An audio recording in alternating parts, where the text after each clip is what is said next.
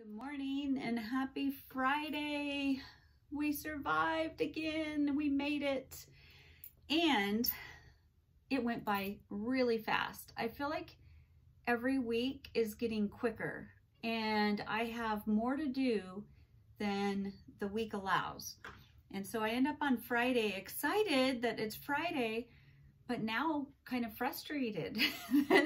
Say a prayer for me. If you guys are praying people, please say a prayer for me. I might have to sew into the weekend. I got wedding dresses everywhere. They're behind me. They're to the side. They're in front of me. On Tuesday, I even did my video in my bedroom because it was too chaotic in here. I couldn't even find the floor.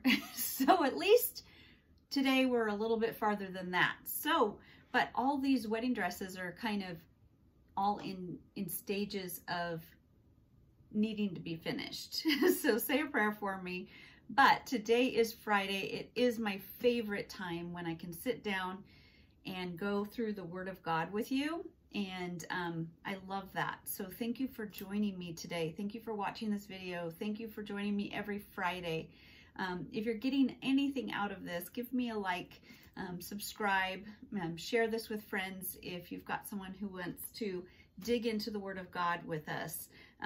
Grab your coffee or your tea, whatever you drink, and grab your Bible. We are going to be reading Matthew 12, 1 through 14, Mark 2, 23 to 28, and 3, 1 through 6. So basically, the end of chapter 2 and into chapter 3, and Luke 6, 1 through 11. Now, once again, we've been really lucky. All three of our passages are very close. So I won't read all three. I'll read from one, and I was back and forth which one, because Matthew and Mark each have a little something different that I love. And maybe we'll go back and talk about it. So I think what we'll do is we'll hover in Mark 2, the end of 2 and the beginning of 3. It's all about Jesus is Lord over the Sabbath, and Jesus heals on the Sabbath and all the trouble that's going to bring him. So I'll give you a moment to grab your supplies, and I'll put on the screen what we're looking up. Mark them in your Bibles, and we'll be opened up to Mark. See you in just a minute.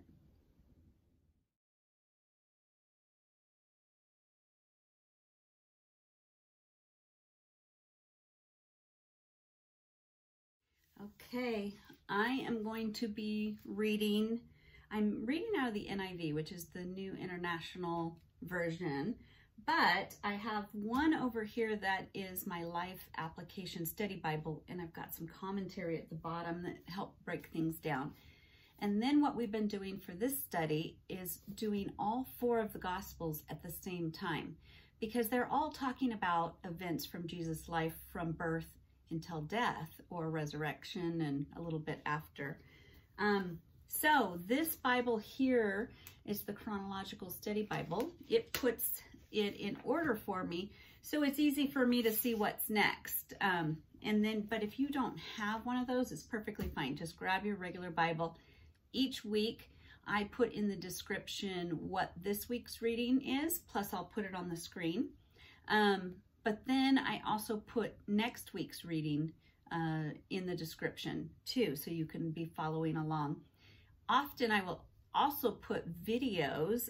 The last couple of weeks, we have kind of stayed in the same town and haven't really had any new archaeological videos on towns, but I love to put information like historic or archaeological of the area that we're in, or something I find of interest that will help the study.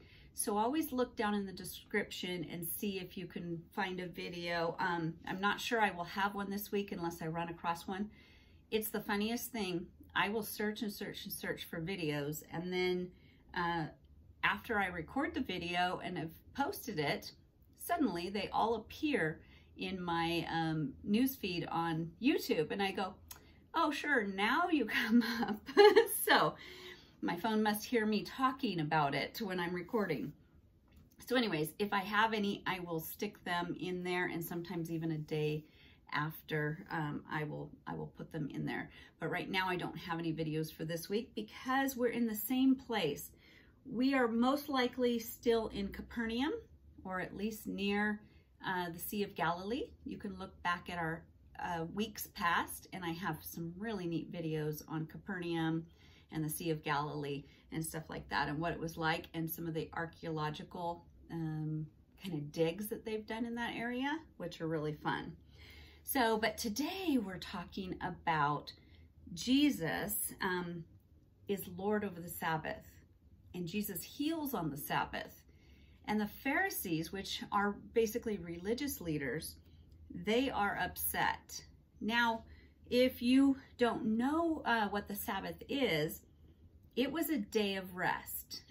It was a day that they were to just give to God and also give their bodies rest. If you look back in Genesis, when God first created the earth, he rested on the seventh day. It took him 6 days to create, and he kind of showed us an example of working and then taking rest to sit and just praise God. And he even looked and said everything was good. And then in Exodus, when Moses comes on the scene and all of the Israelites come out of Egypt, now they're wandering in the desert and they're about to go into the promised land, God gives them a set of 10 commandments, some instructions. And those instructions were not just like for them to jump through the hoops. They were meant to give them a better life. So things like, you know, do not steal. That's kind of a good thing. If everyone around you, nobody's stealing, what a much more peaceful life. If no one is murdering, that's a really peaceful life. And one of those, in those 10 commandments, was to honor the Sabbath, which what God set it aside to be Saturday. It was the 7th day, and that's just how the calendar landed. There was no such thing as Monday, Tuesday, Wednesday, Thursday, Friday, Saturday. They just were numbered, you know, 1 through 7. So the Jewish people then had known that they're not supposed to work. You know, they needed, God knows that our bodies need a break. God knows in order to keep our mind from overloading, our bodies from overloading, we have to have one day a week that we give them a break.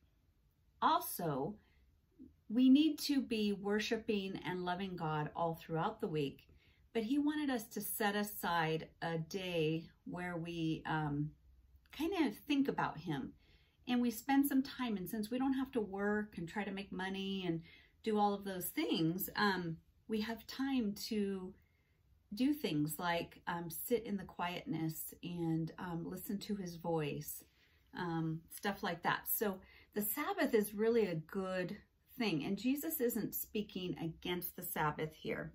What Jesus is saying, you made way too many rules. I actually have it in my commentary in the Matthew portion, Matthew 12, 1 through 14.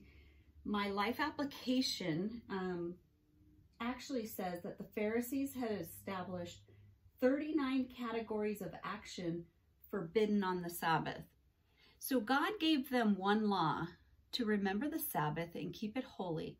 Just rest your body, rest your mind, be with me, hear my voice, you know, just relax. And then the religious leaders and the people were like, well, we need to know what this means. So they wrote 39 sections of things you couldn't do. So you couldn't work on the Sabbath. So what does that mean? Well, if you are going and buying grain, or you're going and gleaning grain and making a profit or selling, you know, the grain, that's work. And we're going to see that Jesus's disciples end up in a grain field. So they had classified that as work, even though they weren't working. You know, you could only take so many steps so you couldn't go on a nice stroll, which I think strolls are kind of relaxing, but you had to count your steps because you can only take so many steps on the Sabbath. And if you got too far out, you wouldn't be able to come home. So that seems like more work than not to count every single step. I'm not even thinking about God at this point because I'm counting my steps to make sure that I don't break the Sabbath and I can get home. Then what else? There was just a ton of things. So that's what we're dealing with. We're dealing with religious leaders right now who have created their own set of rules. And Jesus isn't going to follow their rules. He's only going to set God's rule.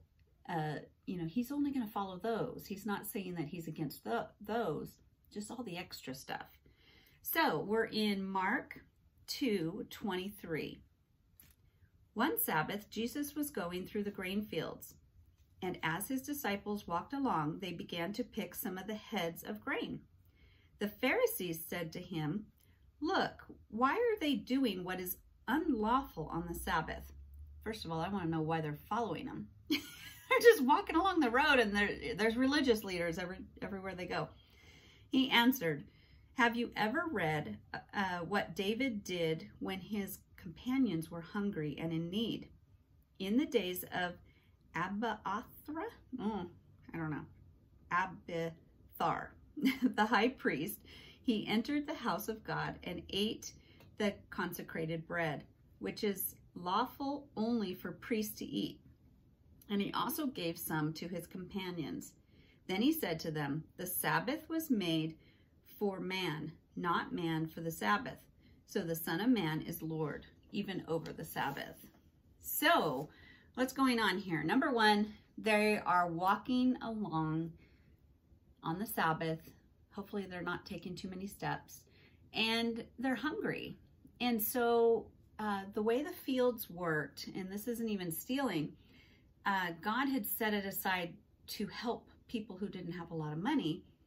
They would tell the landowner, you harvest all the center and leave the edges around the perimeter, leave that grain so that when people, they just don't have money, they're hungry, they're homeless, they can come along there and, and anybody can just grab some and eat some.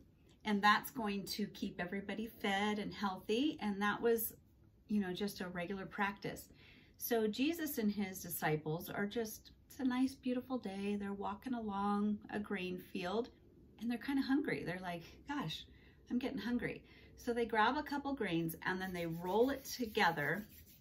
I wish I was going to try to find some wheat little things, but where do you find those? I don't know, because we just don't use it like that anymore. Maybe this summer I'll have to grow some in my garden just so I have some as samples. But I guess they would just kind of rub it in their hands, and then they would get the little grains because the rest of the weed kind of would just fall off. And then they would just eat it. I don't know how filling that is, but they were just kind of nibbling, kind of like if you're going through your vegetable garden and you see a tomato, just kind of plucking it. And the Pharisees, are they hiding in the bushes? Are they following them everywhere they're going? I'm not sure why. They're right there. But they jump out and say, "Ha, got you. Why are your disciples breaking the law?" Now, are they breaking God's law? Because they're not really working. But according to the Pharisees, the loop, that whole thing is you can't even get a little something for yourself to eat because that's considered work. So Jesus turns around and reminds them of the Old Testament. Now, they all knew the Old Testament very well, and they loved David because he was their king. And he had, when he was running from Saul, you can read this in 1 Samuel, and I think it should be, if I'm not mistaken, around, it was like around 1 Samuel 21, if I'm not mistaken. I'm not sure. Anyway, it would take me too long to find that. But I think it's around 1 Samuel 21. You should find it when you're reading. next to where you're reading will be some areas that will tell you where to go read in the Old Testament or some other areas of the Bible. But I'll tell you what the story is really quick. David is running from Saul. He's going to kill him. He's the king before David. And him and his companions are running, and they are starving. And they come up to where the priest has the tabernacle. And the tabernacle is an area where people would go to worship God and to offer their sacrifices. And if you walked past the courtyard where they would do some of their sacrifices, then there was like a curtain. And then in that kind of room, before you got to the Holy of Holies, there's another curtain where you got to the Holy of Holies. Nobody's allowed in that room. Priest can only go once a year because God's presence is in there. But in this section before that, there is a lampstand, and there is quite a few little things, like there's an incense table, and there is a table full of bread, and it had 12 loaves of fresh bread that were to represent, they were representing the tribes. There were 12 tribes of Israel, kind of representing them before God. And every day they would take out, since nobody was eating them in there, because they're just kind of sitting there for God, they would take out the old ones, and the priests could eat those because they would replace the old ones with, so that it was like day-old bread. Well, David runs in, and all of his men are hungry. He says, can you get us some bread? Can you get us something to eat? The priest says, we don't have any bread. We don't have anything here. But what we do have is the show bread, or the bread of presence, like God's presence. And we've taken it off and put the new, and usually the priests eat this, but we can give that to you, and then your guys can keep going, because they were almost starving to death. So Jesus brings this up, and that probably upset the Pharisees pretty much, because they really revered David. So Jesus is saying, you're blaming me. If you blame me for this, you've got to blame David, because he, kind of broke a law, but he was innocent. He's okay. So, and in another version, it talks about the priests breaking the law by working on the Sabbath in the tabernacle, but yet God considers them innocent. So that's an interesting thing there too. But anyway, not to make this too long, I really loved the ending verses in all of these sections of this first thing on the Sabbath with Jesus, because Jesus in Mark's turns around and says, then he said to him, the Sabbath was made for man, not man for the Sabbath. So the Son of Man is Lord even over the Sabbath. In other words, God made the law of the Sabbath for man to help him out, to rest his body, to give him peace, to connect him with the Father. And it's not that the man was made for the Sabbath. That's kind of backwards. That's saying that the laws are so important that man is only here to fulfill them. No, that's not the point that God had. The one in Matthew, I really love what it says. It is in Matthew 12, around 7. You'll see it's worded a little bit different. It says, if you had known these words, I desire mercy, not sacrifice, you would not have condemned the innocent, for the Son of Man is Lord over the Sabbath. What he's saying is, you aren't caring that people are hungry. You just want them to follow the laws, but it doesn't matter if they're, starving to death and they're going to get weak and they need to eat. So you care more about them following these ridiculous laws than you care about them getting some food. So I love that. I desire mercy, not sacrifice. That is actually a quote from the Old Testament as well. I didn't write down where it is, but I do know it is a quote. You can follow that in Matthew and then look in your little sidebar and find the verse, and it will take you to the Old Testament. I think there's two different groups. I think we talked about it last week or the week before about mercy and sacrifice. Sacrifice being following the law, sacrificing to give to God. He wants your mercy. He wants you to have mercy on people more than doing all the jumping through the hoops thing. So let's read the second time that Jesus, so it's like another day, Jesus goes into the synagogue. It's on the Sabbath, and the little minions are following him around again, popping out everywhere, trying to make sure he's done something wrong so they can get rid of him. So we are on Mark chapter 3. We're going to do 1 through 6. Another time Jesus went into the synagogue, and a man with a shriveled hand was there. Some of them were looking for a reason to accuse Jesus, so they watched him closely to see if he would heal him on the Sabbath. They're setting a trap. Jesus said to the man with the shriveled hand, "Stand up in front of everyone." So the way they did synagogue, it's like their church. Instead of somebody at the front kind of leading the service and everybody's an audience, they all kind of sat around the room so that everybody's looking at each other, and someone could stand up and then read some of the scripture. They could all take turns talking. So it was really like a Bible study more than a church service. Then Jesus asked them, which is lawful on the Sabbath, to do good or to do evil, to save a life or to kill? But they remained silent. So they tried to trick Jesus, but he kind of gave them a little bit of a little thing for them to solve, a little riddle.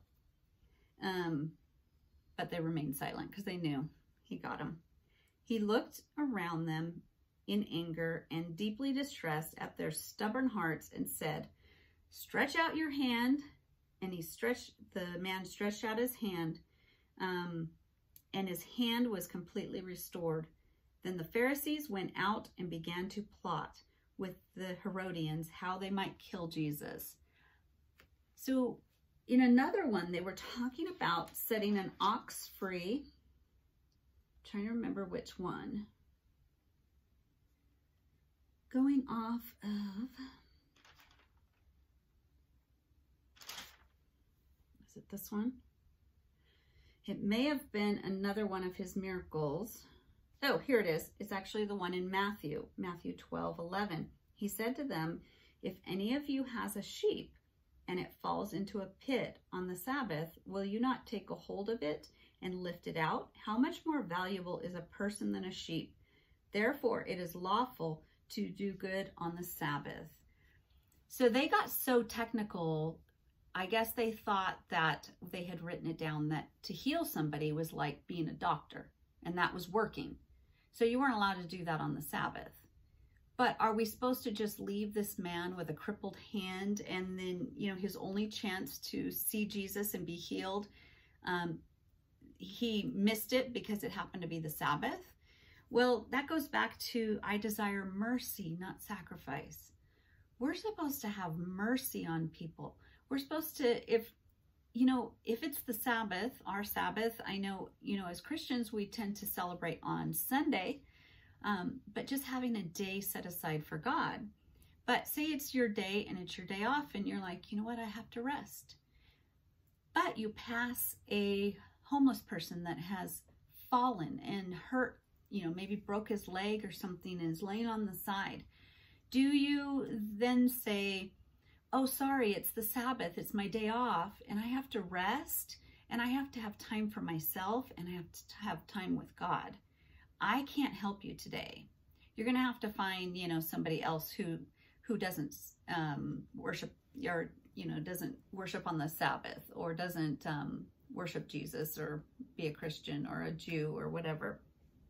But basically, Jesus is like, you would, if your sheep was to fall into a pit, would you say, "Oh, sorry, it's the Sabbath, I can't help you"?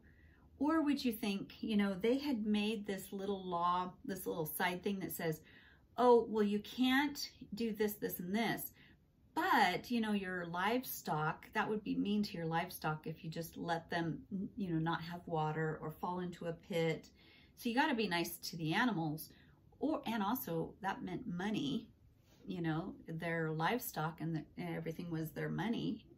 So they got to save that. So they're saying, Jesus is saying, you have made concessions to save your animals. How much more important is a human's life? Why is it not important to set him free from this thing? You know, he can't work. He's probably in a lot of pain. And Jesus set him free on the Sabbath. Is that work? Or is that reaching out in mercy and in love? So that's where that comes in. This was a really, really good study. I found some really good stuff in the commentaries, and I wanted to read a few of them to you. Number one was in the commentary on Matthew 12:10. I just underlined, it had a whole paragraph, but I underlined this one sentence. The best time to reach out to someone is when he or she needs help. It's not like if it's the Sabbath, reach out and help them. Don't say, I'll have to talk to you tomorrow because it's the Sabbath. So the best time to reach someone is when they need help. And it doesn't matter. God doesn't care if you have to break a law to get there. You know, just help people. So, I mean, don't break, like, do not murder, because you really shouldn't be murdering people, but you know what I'm saying. I digress. On my commentary in the Mark chapter 2, 25 to 28, it had this really good paragraph here talking about Jesus's example to us. It says in the second paragraph, the Christian faith involves many rules that are meant to be governed by love. That makes love the highest rule, but it also moves Christians towards personal sacrifice, discipline, and responsibility. Scarce resources in today's world, when confronted with rules of your own or others, you may want to ask yourself these questions. So if you're like in front of some rules and you're like, I got to follow that rule. I got to be in church every single Sunday, you know, Sunday morning, Sunday night. Well, you know, you might have to break that rule to be kind to somebody. Or is there another kind of rule? Think about all the different rules in your life or rules that people put on you that are not from God. And then answer these 4 questions about the rules. Does the rule serve God's purpose? So is this rule serving God's purpose? Does the rule reveal God's character? Does the rule help people get into God's family or keep them out? Does it keep them out? Okay, so here's one. I remember a story. I'm pretty sure it was Calvary Chapel. Oh, what was his name back in the day? The one who started it. Now it's like gone. But I'll think about it here in a minute. Anyways, he was in LA and he was noticing that going into churches, they had kind of you have to wear a shirt and shoes and look nice. And, you know, some of the hippies and some of the homeless people had straggly hair. They hadn't had a bath in a while. A lot of them were coming in off of, you know, it's California. So maybe they were out by the beach and it's warm. So they didn't have shoes. And so a lot of churches were kind of pushing them out of the church. Like, no, you're too dirty to be in here. You need to have shoes on before you come in here.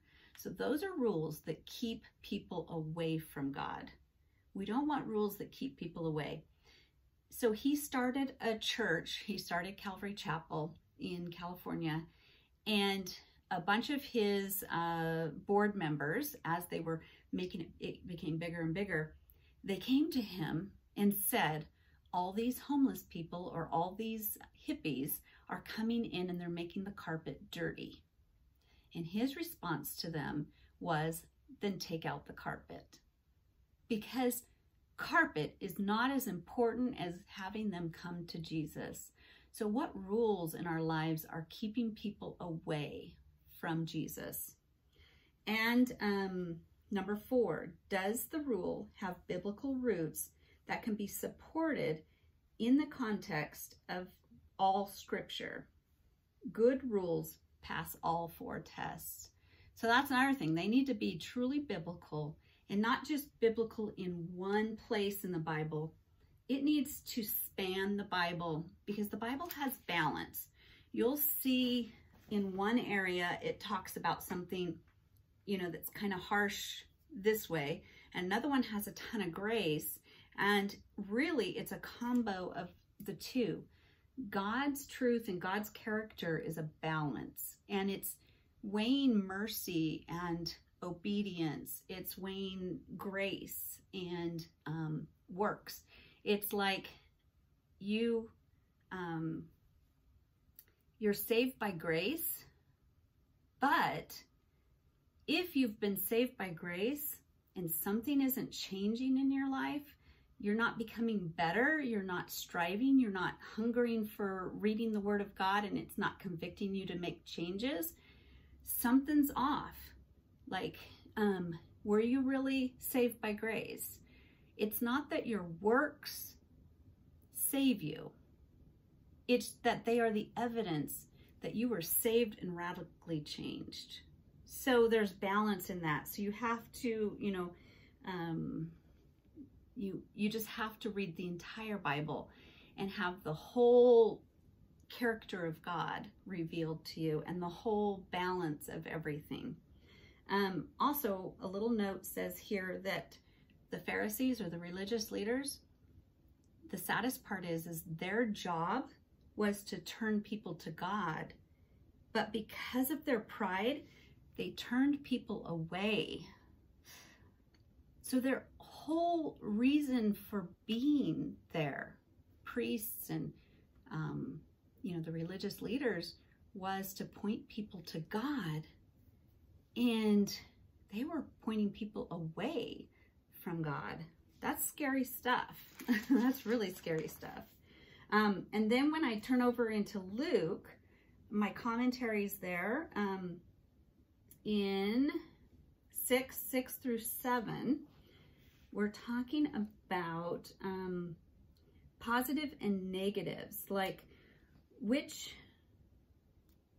so the religious leaders were more concerned about the negatives. What rules should not be broken? What activities should not be done?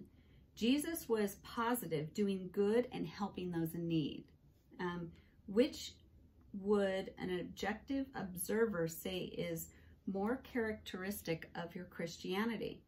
The positives or the negative? Are you more concerned about what people shouldn't be doing than you are about advancing God's kingdom? Is your way of being a Christian the only way? That's a tough one. What if, the gospel is, Jesus is the only way. And there are some true, this is truth and you can't, go from that. But then we've made so many other things, like look at how many denominations. One denomination is saying you have to speak in tongues or you don't really have God. And the other one's saying the tongues, are a sign that you're not really living for God, because that's too, I don't know, dramatic. I don't know. Some people, that's just one argument. But if the gospel is preached, there's, that's the important part.